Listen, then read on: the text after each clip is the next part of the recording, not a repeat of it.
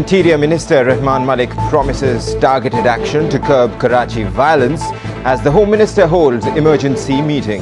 The Supreme Court asks Parliament to review judicial appointment. Prime Minister Gilani says ruling enhanced respect of the Parliament.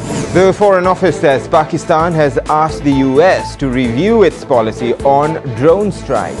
European MPs seek extra safeguards for local businesses ahead of trade concessions for Pakistan. Plus, the PCB honours umpire Aleem Dar for being nominated Best Umpire of the Year.